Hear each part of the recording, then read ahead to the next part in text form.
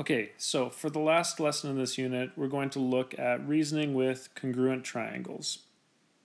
So, we're talking about congruent triangles. Each of the 5 triangles positioned to the right are all positioned differently, but they all have the exact same size of shape, which means that they are congruent. The diagrams below show flags of some countries in the world and some Canadian provinces. All of the flags shown have some features in common. Each flag contains triangles, which are going to be the same size. So, if I state that 2 triangles which have the same size and are said to be congruent, the flags of American Samoa and Namibia contain 1 pair of congruent triangles. So if I'm looking at the American Samoa, I can see that I have one is here and one is here. If I'm looking at the Namibian flag, there's a triangle here which is the exact same as the triangle down here.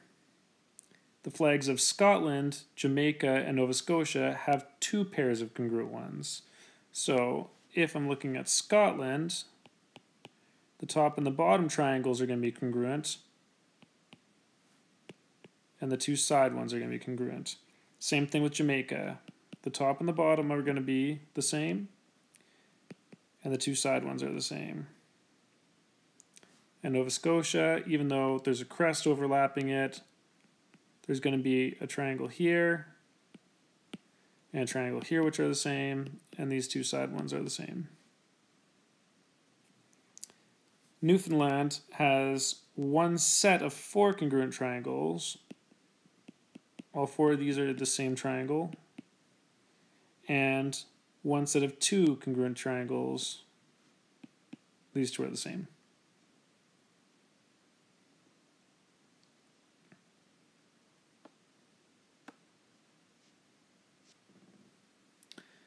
Alright, so 4 congruent triangles. A triangle has 3 sides and 3 angles. 2 triangles are congruent if all pairs of corresponding sides and all pairs of corresponding angles are the same. So in the diagram we can see here, triangle PQR is congruent to LMN, which means that we would write that this triangle is congruent to this triangle. Note that to describe the congruent triangles, we write the corresponding angles in the same order, which means angle P is equal to angle L, angle Q is equal to angle M, angle R is equal to angle N. Also, the side length of PQ is the same as LM, QR is the same as MN, and PR is the same as LN. We do not need all 6 measurements in a triangle to prove that they are congruent. In the work below, we can show that in certain circumstances, only 3 of the measurements are required. So, if I'm given all 3 angles, well, all 3 angles, even though the angles match all the way through here, the size of them is obviously different, which means that that one doesn't give us enough information.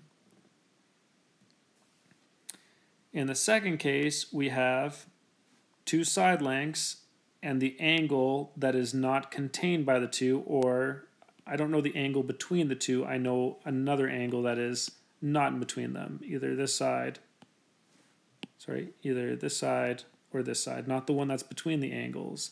And in this case, I have 2 different triangles, so that's not enough information. So if I have all 3 angles, or if I have 2 side lengths and an angle that is not in between them, that's not enough information to prove it. If I have all 3 side lengths, well, if I have all 3 side lengths and the angles are based on the trig ratios, then the angles in here have to be set. So there is not any movement for those angles, which means that this is enough information to prove it's congruent. If I know 2 angles and the side length that is in between them, then that means that I have enough information to state, well, I know what this angle would be because it all has to add up to 180, which means I can prove if it is going to work. So that's enough information. Or if I have two side lengths and the angle that is in between them, then that is enough information for me to prove that it is going to be the same. So the other case is if I have two angles and a side length that is not between the angles. In this situation, we're given two angles and a side not contained by them. We can calculate the measure of the third angle from the fact that the three angles have a sum of this and fit it into the ASA category. So if I have any two angles and one other side length, that is enough to prove it. Doesn't matter if it's in between them or not in between them. As long as I have any two angles and a side length, then I can do it. Which means that there's three possibilities. If I know three side lengths, if I know any two angles and a side length, or if I know two side lengths and the angle that is between the two side lengths, then that is enough to prove it.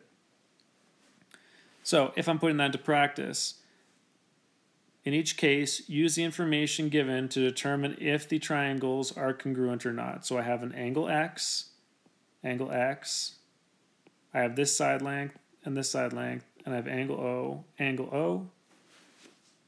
They are congruent. How do I know that they're congruent? Because of the angle, side, angle rule. That's enough information to prove they're the same. If I have these three angles match up with these three angles, is that enough? No.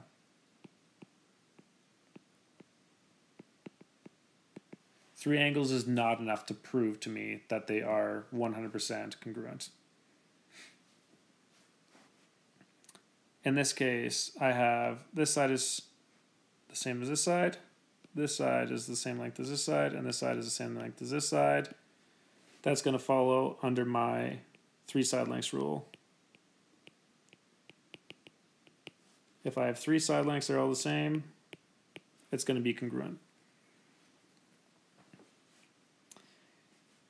I know that this side length is the same as this side length. I know this angle is the same as this angle.